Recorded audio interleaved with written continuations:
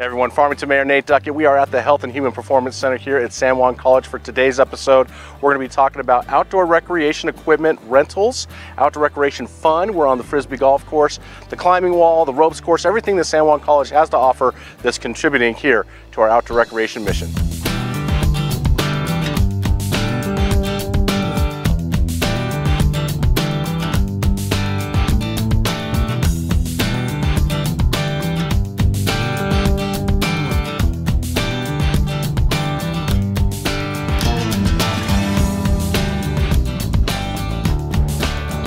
Hey everyone, Farmington Mayor Nate Duckett here today at San Juan College Health and Human Performance Center. We're going to be talking about outdoor recreation and the offerings provided here by San Juan College, and specifically with my friend Roman McCabe. Roman is the coordinator of outdoor recreation here for the college. Roman, thanks for joining us. Yes, thank you, and glad to be on the mayor's table. I want to invite all of you out to the HHPC. We're the westest building here on campus. It is the gymnasium.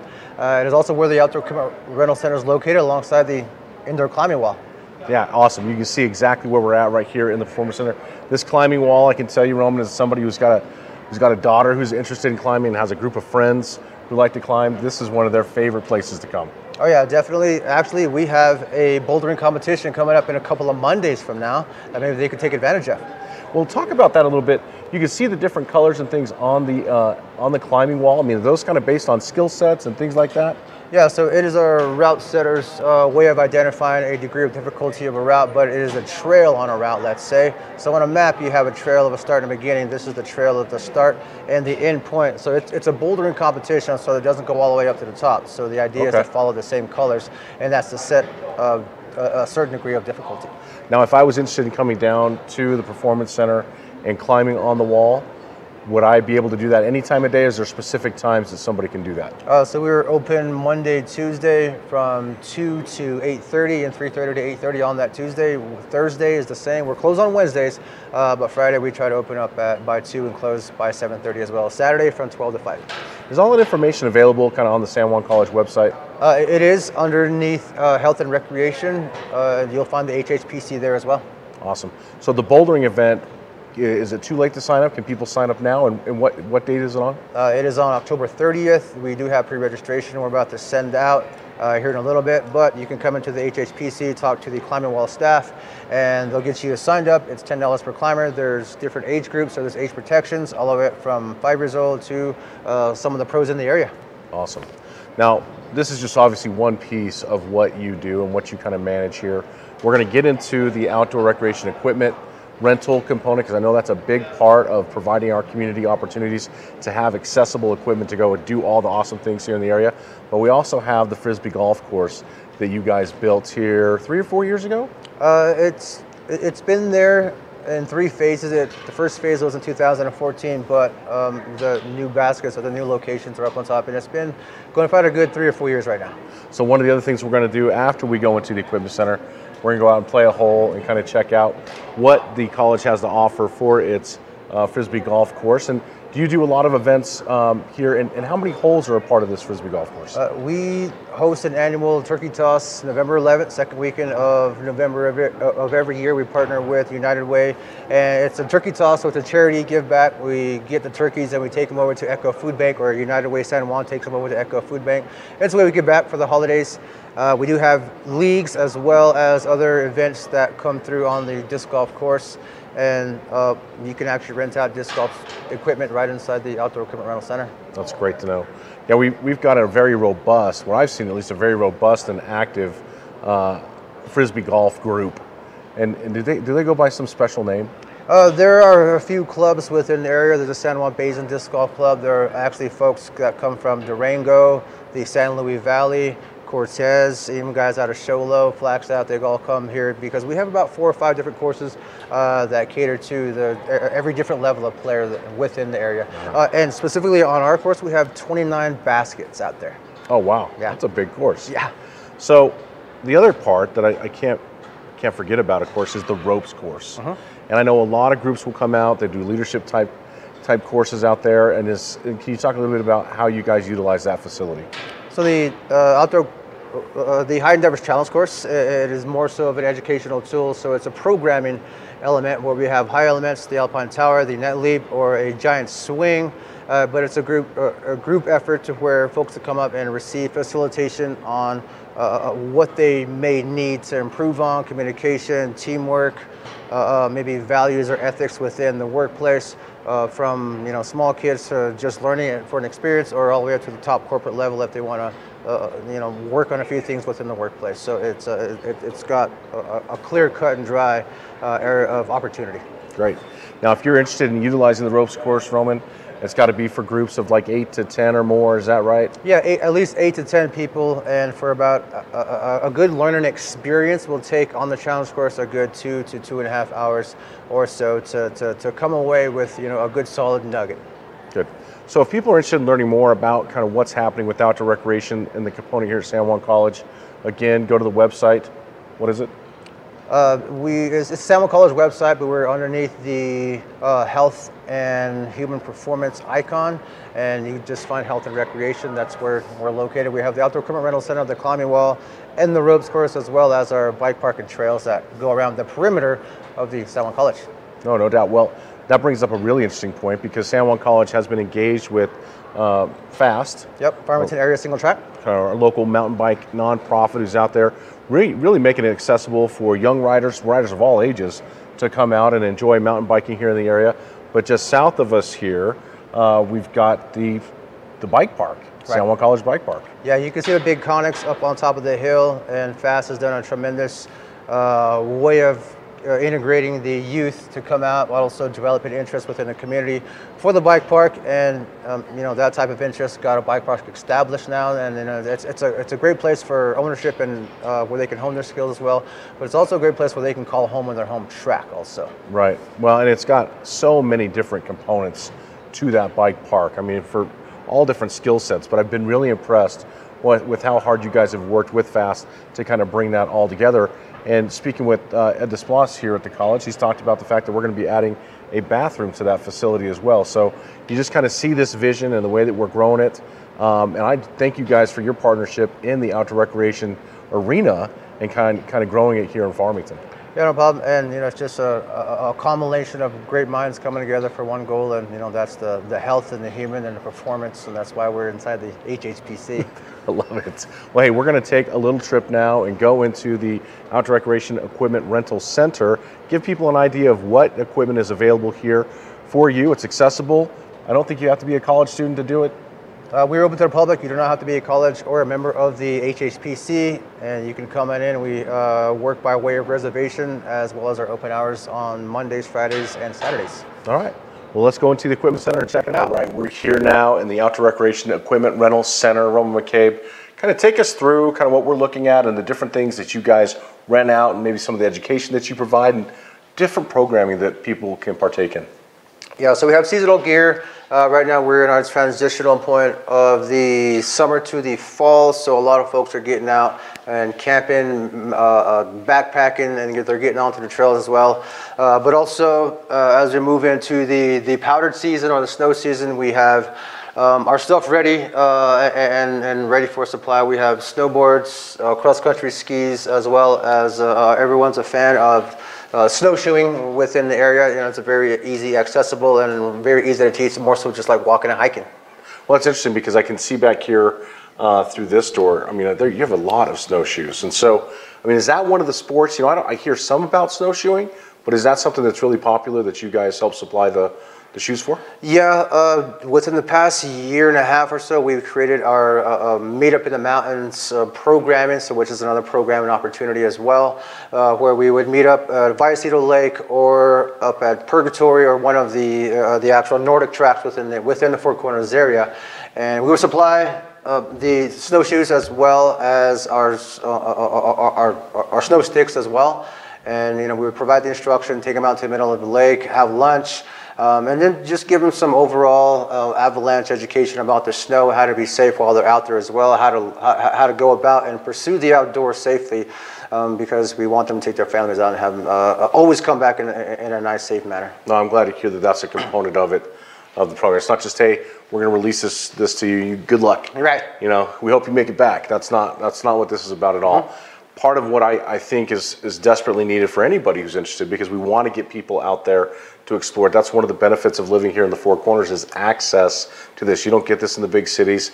Here you've got access to the mountains, to the rivers, to the trails, and it's all seasonal. You've got different things you can do every season. So let's talk a little bit more about that. But you've got your snowboards. Do you guys rent boots separately from the boards? So for the package deal, skis. It's the snowboard, the binding, as well as the boots, and a helmet. Helmet is also optional. We try to give them the helmet the entire time. But we have cross-country skis that we'll bring out. You know, and we're moving from rafting or watercraft into the snow season right now.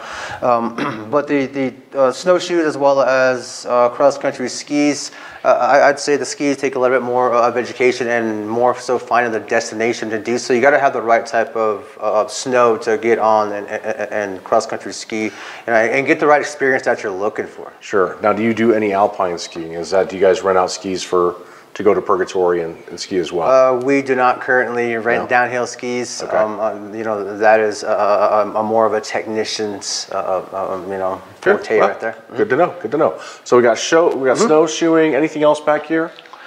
Camping gear. We have backpacks, tents, as well as sleeping bags, sleeping pads. So we hopefully outfit sometimes the whole family once they go out to wherever they're going to go camp. Sometimes they don't have all of these, and sometimes they don't know that they do need these, or they're an actual option, so that they now know that they can come here and rent these items out. You know, we've got great stores in town that sell a lot of this equipment, obviously, but for somebody who's a novice, they're just getting into this really gives them an opportunity at low cost in order to take the equipment out and go learn how to use it, take their families, which I think is just great for that, again, that accessibility component of it. Yeah, we're in a great area within the Four Corners, and the folks that come here to this area, like the climbing wall, are really novice, and like you said, in the beginner stages of pursuing the outdoors, so we want to give them the right information, that's valid for them, so that they can, like I said, be safe, but also really get the right experience. That's what they're looking for. Sometimes you go out, you have an experience with mountain biking, it might not be the great one you're looking for, because you see the good collages that go along with it, and so just giving them the right information and details will help them prolong that experience from the first time to the next time, and for the family experiences as well. All right. Well, hey, I see right here you've got some of the prizes that I believe are going to be for the turkey toss tournament. Is that right? That is correct. We every year, as I say, United Way San Juan, we partner, and the turkeys go right over to the Echo Food Bank. But these baskets they're giving away, these are the 30th baskets that we've given away in 5 years. That's one of our staple events of the year. That's what we do for the disc golf community. We give away baskets. Those are for 5 first place winners, and then the bags go to second place, or we give it away to our biggest divisions, and that's how we decide who's going to win these baskets here. Awesome. And we're creating the interest and trying to up the level of the skill within the area, and that's the reason why we've got so many courses in the area right now, and it's generating that interest. Well, talk about that too, because it's not just, you got 27 holes, or did you say? We've got 29 baskets here that are permanently in the ground, all within probably a 20-mile radius. There's maybe 100 baskets in the ground out here. Because we have Lions Wilderness Park, we have that Frisbee golf course there, which has how many holes? There's 27 there as well. 27 there, 29 here. 29 there. Aztec's got 18, Majestic's got 21. Tally Park has 9 plus a few more as well, and then there's talks of a few more other courses in the works as well. And that's not just the permanent ones, but we also have setups. So we have meetups where people will bring their own baskets, just like these, and we'll set up at a park along with agreements with the city as well to set up, let's say, at Berg Park. So again, we're making and bringing the game to make it more accessible to 5-year-olds or the working mom who can push a stroller out there. Sure, that's great. Well, let's kind of mosey over here and check out what else you guys have. Because we got some watercrafts. Yeah, so right here we have our sit-on-top kayaks as well as an inflatable kayak. These are 2 of our most sought after and the most accessible for the beginner. The most accessible usually means most of the time the most safe way you can get back on, or you can safely approach the activity as well. The sit-on-top kayak gives you the opportunity to feel like you're in a river kayak without being cockpitted in. And so you have the leg lap once you flip over. It's not how you flip or when you flip over. You're able to wet exit and save yourself and get back on. The inflatable kayak, it's a buddy paddle, it's a ducky, it's pretty simple, and you know everybody likes these too because again they're safe and everybody has a lot of fun with these as well. So if anybody came in here and they wanted to rent either one of these watercraft, does it come with any type of education? Again, for folks who may be new to it, do you have any type, maybe some programming that people might be interested in, and you take them out and kind of show them the basics of how to use these? Yeah, so everybody that comes in here, we at least want our equipment to be used properly. It also come back in a nice, safe, and orderly fashion as well. So giving them the key points of how to haul, how to inflate, how to bring them back, how to conduct it while you're in the water as well. I mean, evidently no sharp points around, you know, the boat as well, but more so how to rig it down to the vehicle so it doesn't fall off of the vehicle. Also, you know, paddling and how to inflate, deflate. So there is quite a bit of information that goes into just, you know, getting the boat ready for you to go out and paddle, and then you give them the paddle, and that's another, skill that they use. But also that's one of the things you want them to experience also, and then, you know, you give them a few more steps on that as well. As for programming how to learn how to do this stuff, we have our Friday floats or our meetup floats over at Farmington Lake. And we'll take about 10 to 15 of these boats, and there's a sign up for it where folks will come out and learn each one of these watercrafts for a couple of hours. They'll switch out. Also a great way to develop teams, and you know, we actually took out the marketing team from here at San College one time, all on the boats as a team builder. I love it. Well, and on top of the watercraft, you also provide, you know, the safety equipment. We've got our life jackets here. I saw a big supply of life jackets over there, the paddles. I mean, is there any other thing? I mean, do you guys have helmets for those who want to use these on the river?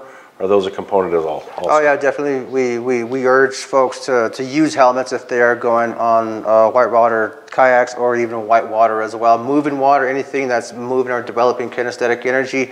Helmets, you know, the best option. But any type of water activity, you know, it's a must that they do take the personal flotation device. It doesn't matter. These are classified so they're able to float river, ocean, big water.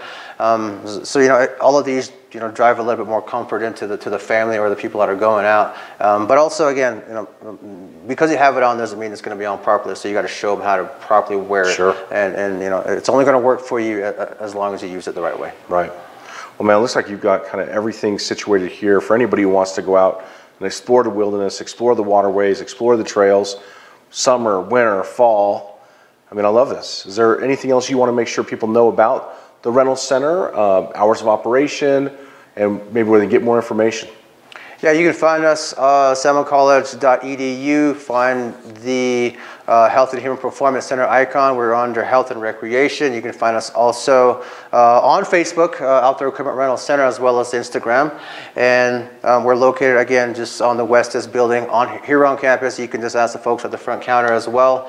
Our hours, we're open on Mondays, Fridays, and Saturdays, but for the most part, we're open by reservation. So if you call the Outdoor Equipment Rental Center number, set up a reservation along with myself or one of the staff, we'll be able to get the gear in here. This just came back from a boat and float event who rented it out and scheduled it last night and brought it back, so we're able to accommodate at different times when we're not open, like right now.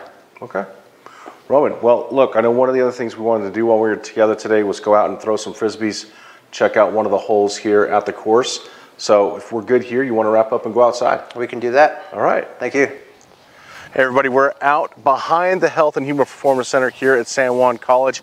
We're in between the building and, of course, Pinyon Hills Golf Course. And right now we're on tee box number 5, par 3, 299 yards, uphill. Let's talk about it, Roman.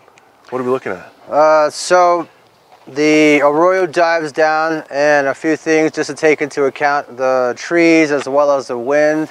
But we are just on the south side of the HHPC, so we're on the outside of the building. Our challenge course starts on this end and it makes its way all the way up to Pinyon Hills Boulevard. It crosses Sunrise Parkway Road and it ends actually right back down here, right by the Pinyon Hills Golf Course. I love it. So one of the cool things about this, you can start on one and just kind of work your way around back to where you began. Yeah, so we have three different 9-hole layouts, and all of these can be found on UDisc, or we have a map over at the trailhead as well. and it just shows you a different variation of all the different holes and different ways that we can map out layouts for folks who have different levels of play. Cool. Well, we're out here. It's a perfect day, by the way. I mean, it's a little bit breezy, which can have some impact on where these Frisbees are going to go. But there's so many different kinds of discs, right? You know, and they all do different things. And there's components here. My speed's a 12, my guide's a 5. I got a negative 0.5 turn fade. They all mean different things. But you've got a driver. A lot of times you'll have your wedge and then your putter. And why don't you show us how to throw this driver? That's what I want to see. Okay.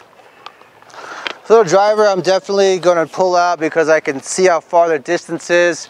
And just like golf, you know, you got to have stance, and you are the golf club in this process. So with the release point and how fast it's going to come out, and I'm going to take the wind into account. That was a nice shot. Look at that. Get in the hole. That was really good. Wait, you just planned that. Totally planned that. Almost got the mayor's ace right there. That would have been a fantastic moment. That was just a conventional backhand, just how a regular Frisbee throwers throw a Frisbee. Me being a disc golfer, we don't say the F word. No? No. What do you say? Disc golf. Disc golf. No Frisbee. No F words. No Frisbees. Got it. All right, so I'm going to throw it differently. Obviously less skilled at this, but when it comes to this, like the end of the grass here, that's the point, right? Yeah, that's the end of the tee pad, yeah. All right, here we go. Oh, too much air. Woo, that's gonna be a long one. Every time. Stay down on it, gotta stay down on it. So you can see the wind definitely take and traject the disc there. So I mean, ideally you have like maybe a 6-foot to a 20-foot air pocket where the disc is going to fly straight to the basket. Okay. Anything lower or higher than that or at a different angle, it's going to take and manipulate your disc either way.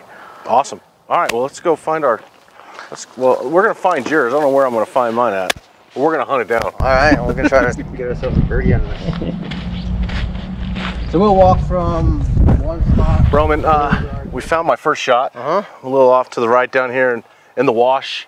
And this is one of the unique components about playing disc golf here in northern New Mexico is the landscape. Right. This is a challenging place to be throwing discs around to try and get it in a basket. So here I am, I'm stuck behind these trees.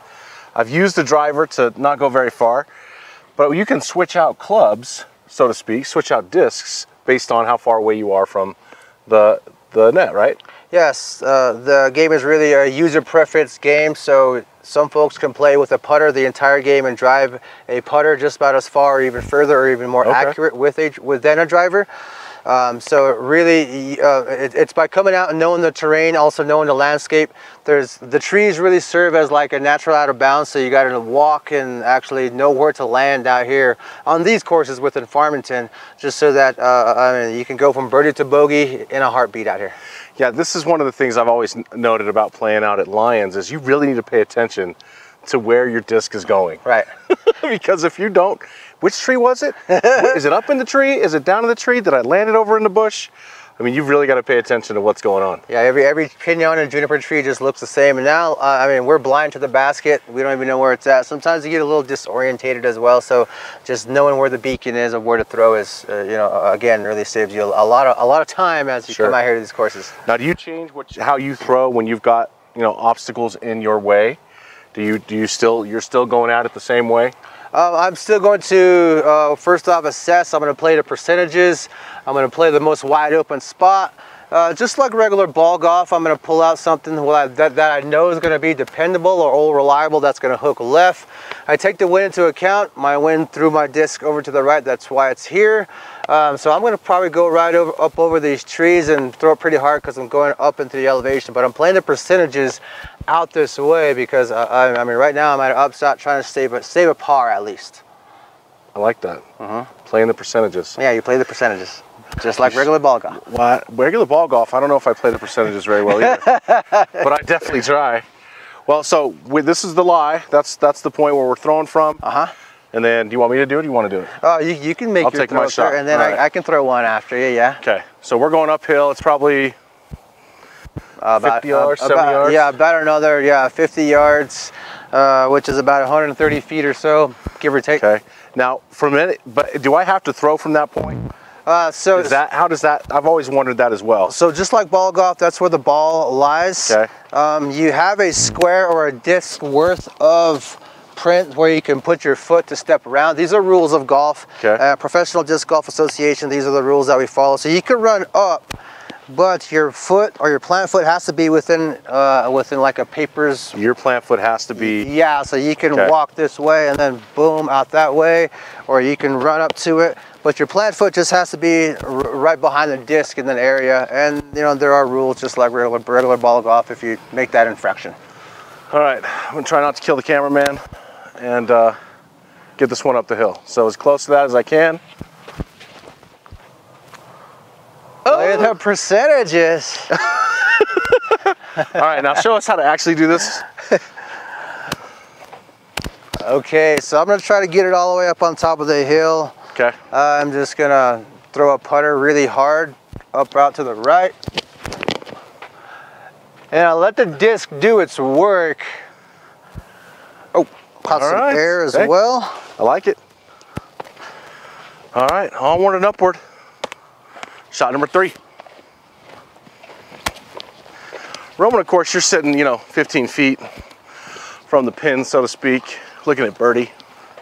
Did you already throw it in there? No, I'm waiting for the rest of the crew.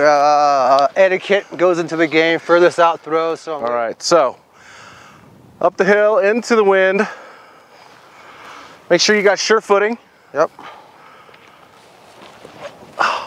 Went left. Yay! All right. All right. Roman, here for my 4th shot now. I've already I'm on double bogey if I make it, right? No, bogey. I'll be bogey if I make this shot. But if you're in a bush like I am in this situation, what's the rules when I throw out of here? So the same rule as down at before. You got to have at least one supporting point behind the disc to throw. Sometimes you're in a compromisable spot and it looks like, evidently you're just going to be able to put a leg behind it. And what really matters is how much force or how much swing path you're going to get to generate momentum to put at it. Or to at least throw, usually this will be an upshot, but square to the basket, so you can say there's an imaginary line where your other foot cannot pass right here. Yep. But one foot's got to be still behind the disc at least. Okay. All right, so I'm picking it up. Somewhere right here? Yep. That work? Yep. All right, I'm gonna play the wind. No wind. Oh, that's all right. Got to roll. We're close.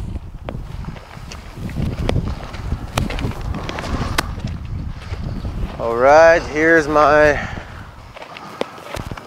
first shot. So really just like your shot, I'm in the tree. It's trying to find position again. I try to find a spot where I'm going to press off my legs and still be able to get my shot through. Sometimes even I have in my swing path, I got trees or bushes or whatever. Rule states you can't break anything or move it out of the way, so I'm going to lean out more and try to, it changes my whole putt almost. And we've got a birdie. So on that's not a birdie. Yeah, so the first one is the birdie. I got a 2 on it. Good job. That's however many throws it takes. It may take 10 throws to get here, 2 throws, but still just playing it out. And the idea is to come back and I like to look at these as small term goals every time. 300 feet, boom, go on to the next one. You got 27 more tries. 27 more tries. 28 more tries, yeah. I love it. All right, so Roman, while we're standing here, I just want to ask this question of you, and you're somebody that clearly is passionate about this game and what you do for San Juan College, but what is it about disc golf that makes you play it and love it as much as you do? I truly know it's the therapy that I get out of it, or the takeaway, the feeling that I get. I like this game because it's a hard game. It's very humbling as well, and it's one thing that I can't go out and play perfectly every time. Although the course I'm the designer of it. I try to come out and do a great job every time, but you know, it's so humbling every time that it just, you know, it recreates, you know, your emotions again. It's a great place to meet people who are maybe in a field of stress or so, who need that type of therapy, or maybe need to get out to hike a little bit more or so. And you know, it's an easy way to hike.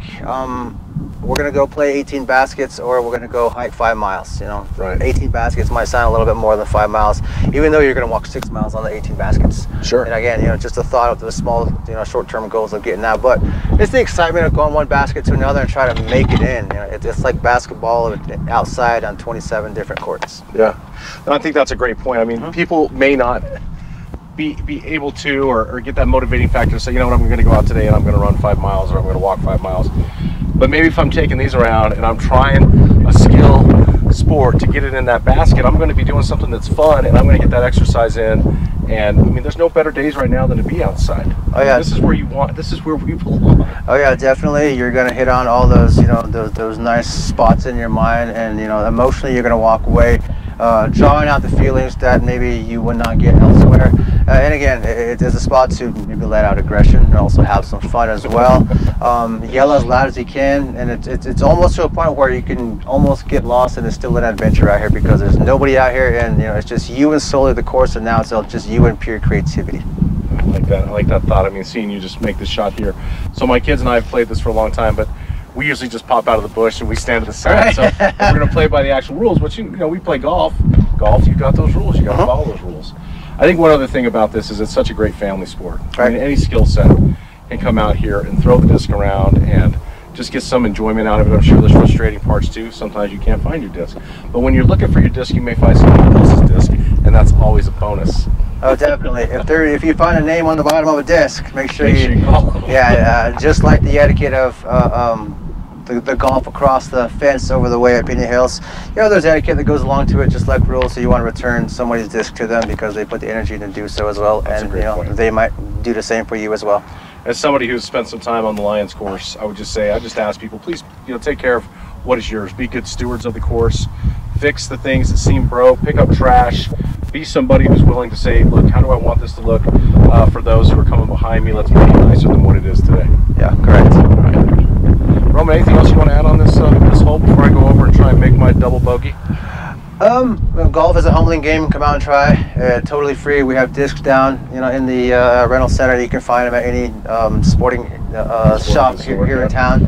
And as I said, it's free. Come out and play, and you know, have yourself a good day. All right, let's go see if I can make a double bogey. All right, we got Mater, Duckett standing behind. This is a nice 8-footer. Oh. Mayor Duckett, Farmington Mayor. It all takes practice. Roman, thanks for taking us out, man. I appreciate you. Hey, thank you for coming out and, you know, coming out and having a good time. No, this is a great time. And hey, if you're looking for something fun to do on a weeknight, on a weekend, just something, hey, let's go out as a family, or let me just go out on my own and check out these amazing views, not just from San Juan College's course that we're highlighting here today, but the other courses here in San Juan County. Get involved. We've got great organizations who are out. They have scheduled events. Again, this is just another component of what makes living here in San Juan County so awesome. So thank you for joining us today on the Mayor's Table. We'll check you out here next time.